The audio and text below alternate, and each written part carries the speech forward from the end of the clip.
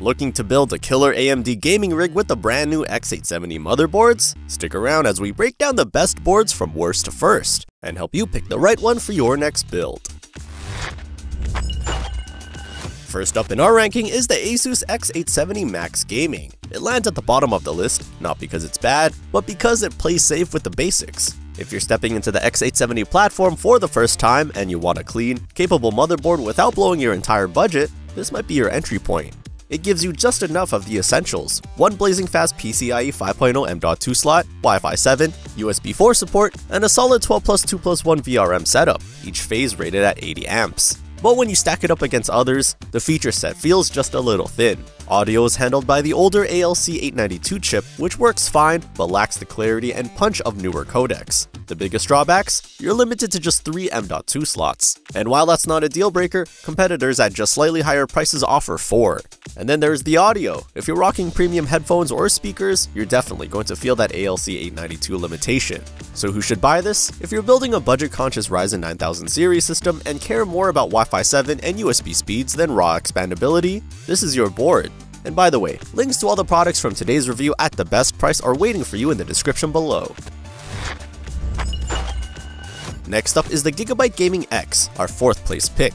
Compared to the ASUS Max, this one steps things up with a beefier 16+2+2 VRM and a slightly more refined design. If you're looking for better power delivery at a still accessible price point, this is where the value starts to shine. The USB and networking game is on point. Dual USB 4 ports, front panel USB-C, Wi-Fi 7, and 2.5 gig Ethernet. It holds the same number of M.2 slots as the ASUS Max, but makes up for it with tool-free installation and thoughtful DIY features like Easy Latch. And while it doesn't specify an advanced audio chip, Gigabyte's focus on high-end capacitors suggests a step up in clarity and noise reduction. On the downside, we're still stuck with only 3 M.2 slots, and while the PCIe by 16 slot runs at full Gen 5 speed, other expansion slots are a little underwhelming, limited to X4 and X2 bandwidths. This might cramp your style if you plan on running multiple cards. If you're a mid-tier builder wanting excellent power and ease of use without maxing out your credit card, this board is a sweet spot. And hey, if you're liking this breakdown, hit that like button and subscribe to the channel. We've got more builds and breakdowns coming your way every week.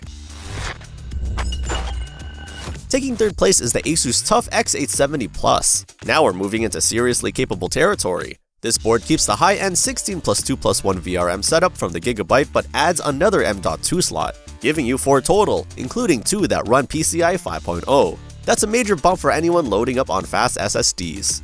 The connectivity game is solid too: USB 4, fast-charging front panel USB-C, Wi-Fi 7, and reliable Ethernet make sure your rig keeps up with modern demands. And finally, ASUS throws in the ALC1220p codec, which is a very respectable leap over the entry-level sound solutions in the lower-tier boards. But it's not perfect. There are only 2 SATA ports, less than all the others we've talked about. If you're someone with a lot of older hard drives or SATA SSDs, this might be a bottleneck. It also doesn't include onboard power buttons or debug displays, which are nice to have in premium boards. If you want strong core features without diving into full enthusiast territory, this board balances power, speed, and practicality really well. It's ideal for gamers or creators who need performance but aren't building an extreme showcase PC.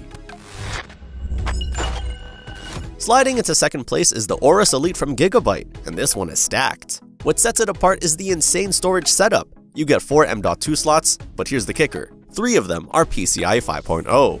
That's future-proofing like few others offer right now. Performance-wise, you've got a strong 16+2+2 VRM, plenty of USB including rear USB 4, solid Ethernet, and clean ALC1220 audio with optical out. Gigabyte also gives you some quality of life extras like onboard HDMI, tool-free installation, and power reset buttons that make builds a whole lot easier. The only knock? If you run multiple PCIe 5.0 SSDs, it'll cut into your GPU bandwidth.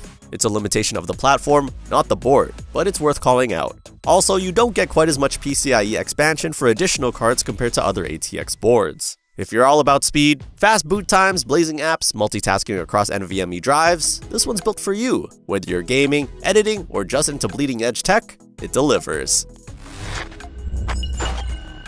And finally, taking the crown, it's the MSI TMAHAWK. This is what top-tier balance looks like. Every piece of this board feels tuned for performance. Solid VRM with 80 amp stages, 4 M.2 slots with tool-free shields, and premium ALC 4080 audio.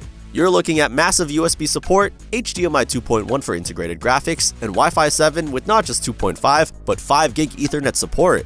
It's packed with fan headers, debug features, and a sturdy 8-layer PCB, showing that MSI didn't cut any corners here.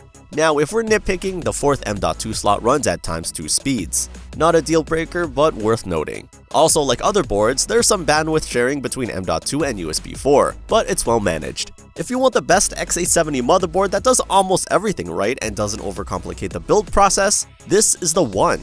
High-end builders, gamers, streamers, this is your board. There you have it, our top picks for the X870 motherboards. If you want to dive deeper or grab the best deals, check out the links in the description. And don't forget to hit that like button and subscribe to stay ahead of your next big build.